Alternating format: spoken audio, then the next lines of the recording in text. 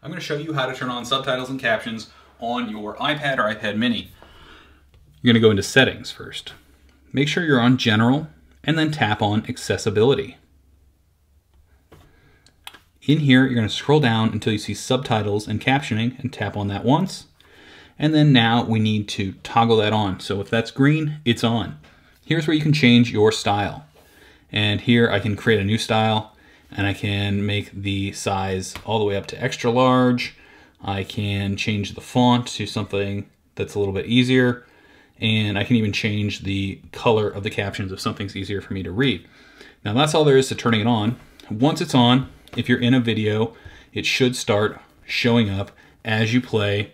You should see captions show up as people start talking. If they don't show up, you can go over here in the corner and make sure that your captions are either on auto or English CC, and they should start showing up here in a second. Occasionally it takes a second. So now we see I have them set to very large and you can see them there. That way you can tell what people are saying from basically anywhere.